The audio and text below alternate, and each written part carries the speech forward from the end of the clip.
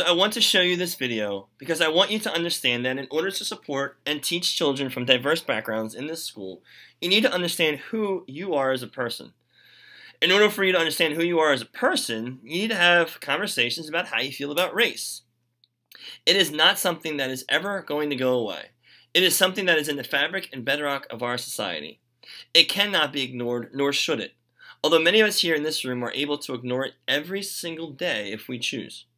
It is virtually impossible to guide a lesson or lead a group of diverse students and truly understand their needs if you do not understand who you are based on race and where you stand within your own race. You need to understand your biases, define them, and talk about them with other people that are different than you. This is something that I feel is the most important self-actualized work you can do for yourself. So as you listen to Ta-Nehisi Coates speak about a word and what it means to use this particular word, I don't want you to hyper-focus on this word.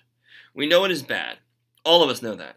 I want you to think about how race has defined who you are, how we are here in this school space, and how each of us navigates race on a regular basis. For many of us in this room, race is something we navigate every single day. For many of us in this room, we may never have thought about race before today. Think of the students you have taught before.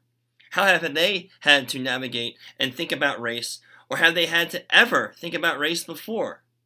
Why do we need to make sure we understand how our students in our rooms see themselves and how they define themselves?